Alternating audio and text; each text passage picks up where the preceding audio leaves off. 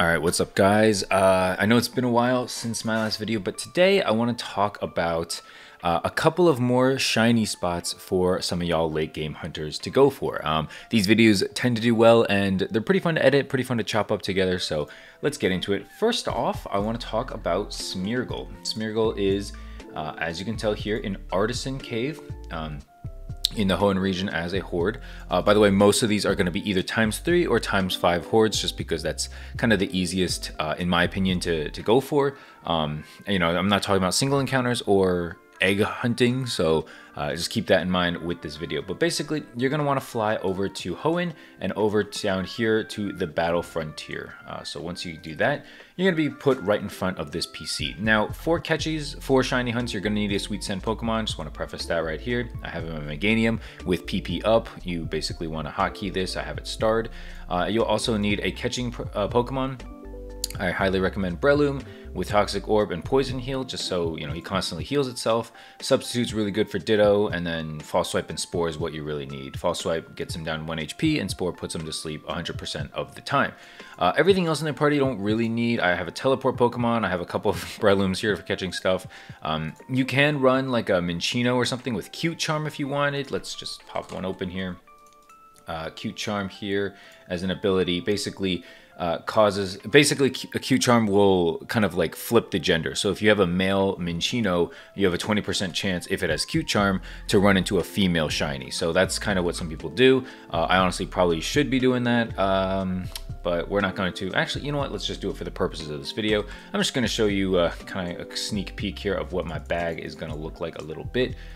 Take this Gibble away, put this Minccino up. This is my level 97 Minccino with Cute Charm. I'll just flash it right here for you guys, right here, Cute Charm. And basically with Cute Charm up here, 25% chance, oh, I thought it was 20, but it's 25% chance to opposite, you know, opposite gender enemies. Now, what we're gonna do is once we're here in Battle Frontier, we're gonna go ahead and bike over down this way, past this like Tentacruel spot. And from here, you're pretty much going to want to pop a repel. I don't think I have a regular repel, actually. That sucks. Well, I'm going to have to use a super repel. You don't really need a super, but, you know, for the purpose of this video, that's what we're going to go with. Just go down this waterfall and come over here. You're going to need Cut and a surfing Pokemon if you don't have one, or a Surf Ocarina, and you're just gonna go on into this cave, and this is the your cave. You're gonna take a step in and then go ahead and start sweet scenting. What I'm gonna do is just flash my Meganium down here in the corner. As you can tell here, we've got 5 hordes of Smeargles. Very self-explanatory, nothing, you know, to see here really. I'm just gonna go ahead and do them all because I'm here. I'm gonna go through all my 5 sweet scents, and we're gonna get into the next Pokemon in a little bit here, but yeah, man, Smeargle is actually really useful because, well, it's a very like utility-based Pokemon. So having a shiny one is obviously going to be a nice thing. You can use it for a catching Pokemon. You can use it as an HM friend. There's a lot of different usefuls, like usefulness, utility for the Smeargle. So yeah, go for a Smeargle if you really want. It's not that hard to get to. Again, you don't even necessarily need a repel. I personally would probably use Lepa Berries in this spot just because I don't want to have to use a repel and go back every single time. So if you really wanted a Smeargle, they don't really sell for a whole lot. Let's just check real quick here. To be honest with you, they really don't sell for a lot. Yeah, 3 mil for a shiny. Like, that's not bad, but, you know, it's also not like amazing, but this is what it looks like. It's okay, you know, it's all right. It does the job. So that is Smeargle. I have used my 5 sweet scents, and so we're gonna move on to the next location. Yeah, let's go. All right, the next spot we're gonna be at here is Fall Arbor Town, another pretty common spot in the Hoenn region. If you're a Ditto farmer, you're gonna wanna go ahead and come over here from Fall Arbor, and it's right here in this grass. This is, oh, I forgot to heal. Whoopsie. Let me go ahead and heal first. But yeah, basically you're gonna go to Fall Arbor Town. You obviously wanna make sure you have your sweet scents replenished. And go ahead and come on over and basically just touch this piece of grass and go ahead and start sweet scenting. What we're looking for is Spinda. I believe Spinda is gonna be 100% accuracy, 100% encounter rate here. Spinda is somewhat useful. I think that I saw a video from this YouTuber named T-Nums and he's another Pokemon YouTuber, and I think he talks about like this pain split strategy for Spinda, where you can use pain split and catch alpha Pokemon like much easier or something like that. I don't remember exactly, but either way, Spinda is a really cool shiny. I wonder if there's going to be one on the market right now. Let's take a look. As you can tell, their base price is very cheap. No one's really looking for a regular Spinda, but the shiny Spinda coming right now going for about 4K, 4 mil, 5 mil for another one. Yeah, overall, pretty useful. I wonder why this one's level 100. Interesting. Someone really wanted this Spinda up. But yeah, that's Spinda. As you can tell, it's a very nice green. I think that Spinda is probably going to be on the thumbnail of this video. So yeah, man, Spinda is a cool shiny. I really dig it. I probably will spend some time here.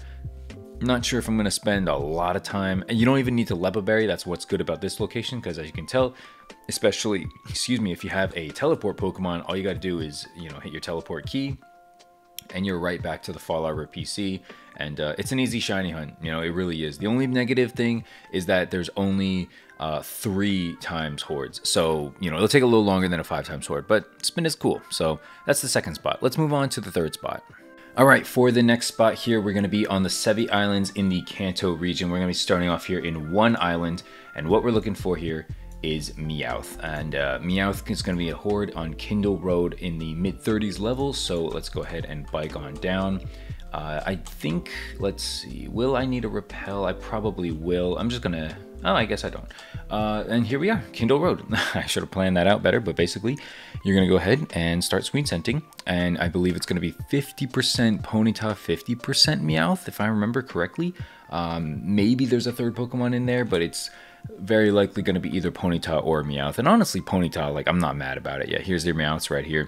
I'm not mad about getting a shiny Ponyta if that was to happen to me, because blue Ponyta looks really nice. Now, the reason why Meowth is kind of a cool Pokemon as well is because it has the ability Payday, or not ability, but it can learn the move Payday as well as the move Pickup, or the ability Pickup. I think I said those backwards, honestly. But basically, Meowth is very useful for Payday, you know, Dratini and other kinds of Pokemon out there. I think Dratini is one of the most famous ones, but basically for single encounters, you basically just Payday anything that's not shiny or anything you don't want, and catch anything else you do want. So I think Meowth can learn False Swipe as well, so you can kind of double as a catching Pokemon. But yeah, Meowth is pretty useful, just overall, because a lot of people like Payday farming. So let's go ahead and check out if there is any shiny Meows out there. There probably is. Yeah, about 2 mil. Not the best looking shiny out there, to be honest with you, but it's very useful, to put it that way. So yeah, a lot of low level Meowths here, kind of interesting.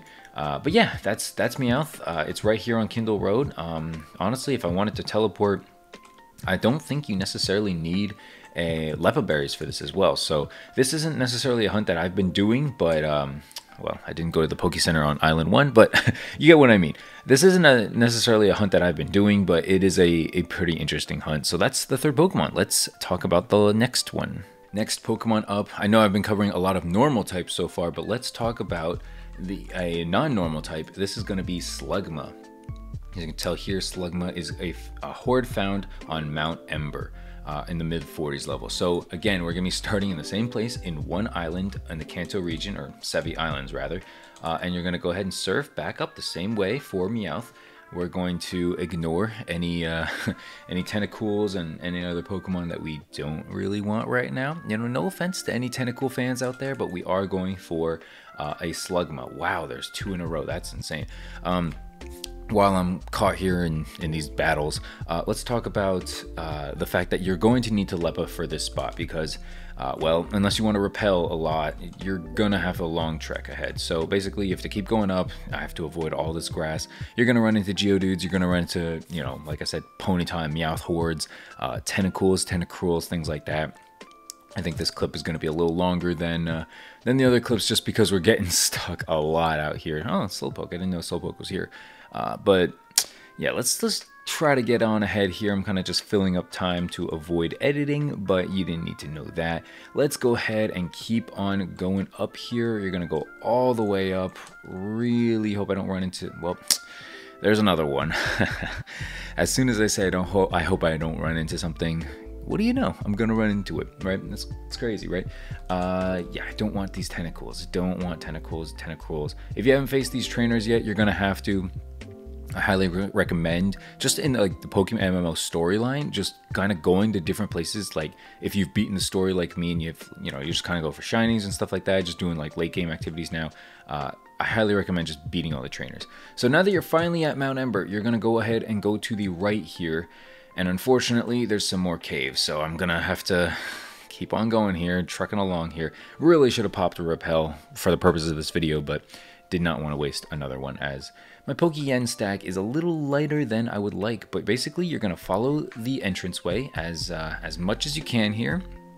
This is kind of an accurate depiction of what it's gonna be like if you don't pop a repel. So if you're getting frustrated at this video, maybe pop a repel.